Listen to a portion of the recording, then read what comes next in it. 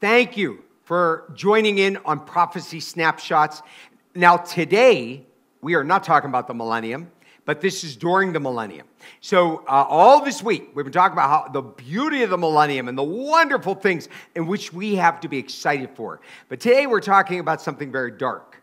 Now, right there, if you remember back at the Battle of Armageddon, God took the devil, the Antichrist, because he becomes the Antichrist halfway through the tribulation. He takes a false prophet and he casts them and throws them into the pit of hell.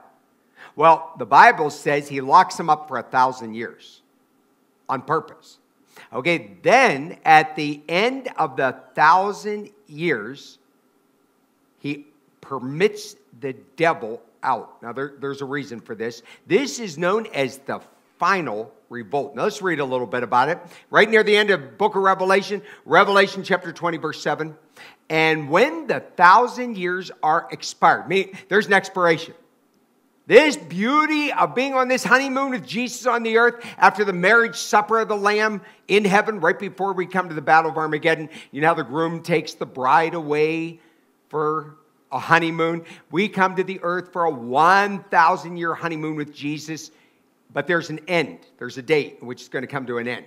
So when it expires, the devil, Satan, shall be loosed out of his prison and shall go out to deceive the nations. Let's go on down here to verse 9. And then they went up on the breadth of the earth. Now, who is they? Those who he deceived. We're talking about the kingdom kids, not us. The kingdom kids. A group of them. Mass amount of them. Decide. We don't know how many. But we're millions, maybe hundreds of millions, go with him.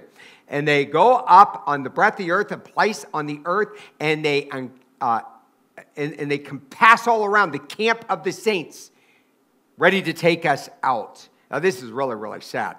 This is really hard to grasp that something like this could take place.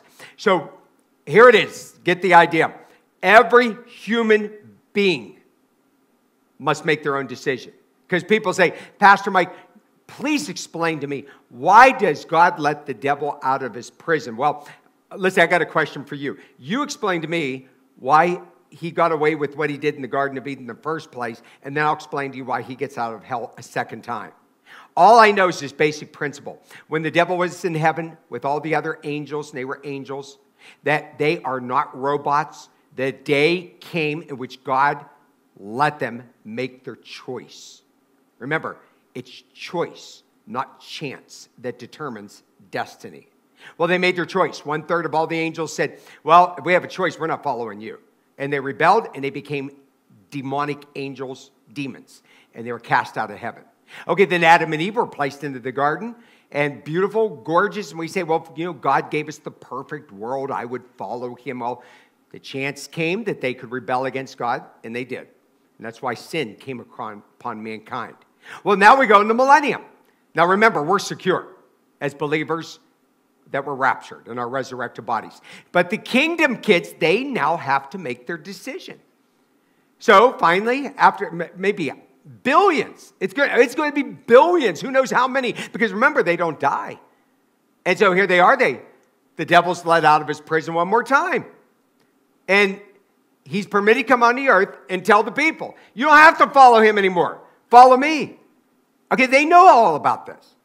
And multitudes join up with the devil to try to take God and Jesus and the saints down. Now, this story is pretty involved in what happens. You don't want to miss this tomorrow. It's really fascinating. So tomorrow I'm going to talk about how he does it. But there's something else here I just want to share with you. Look with me over here in 2 Peter chapter 3, verse 8. He said, beloved, he goes, don't be ignorant of this one thing, that one day is with the Lord 1,000 years, and 1,000 years is one day. Okay, the Lord is not slack concerning his promise. Everything's promised is all going to come to pass.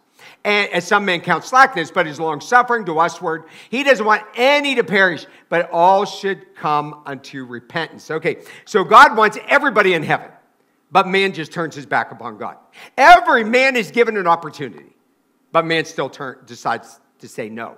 But also notice here, one day in heaven to God is 1,000 years to us on the earth. Okay, so I want you to follow this. From the Garden of Eden till now, of what we can see in the Bible, has been roughly close to 6,000 years. Now, I know we got people say, I believe in evolution. You can believe what you want. But when you go back through the Bible, there's no proof of any of that stuff. It's about 6,000 years. Okay, so when Jesus comes back at the Battle of Armageddon, and we're here for 1,000 years, how many years does that make?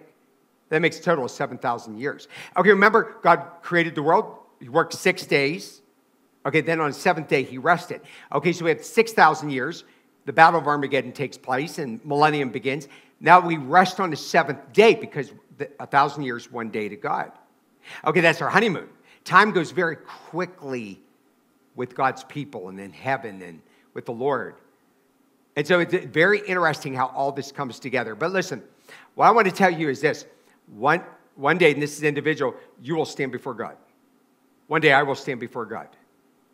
And you want to be sure you're making your life count for eternity.